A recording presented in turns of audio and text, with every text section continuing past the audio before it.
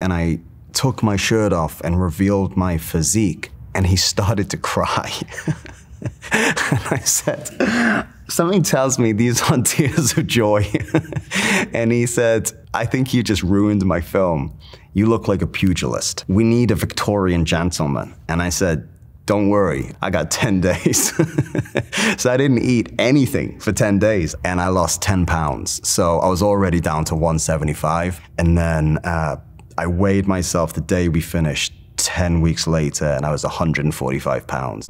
My reputation as a man rests entirely on our success. I think you shall find me capable of every sacrifice.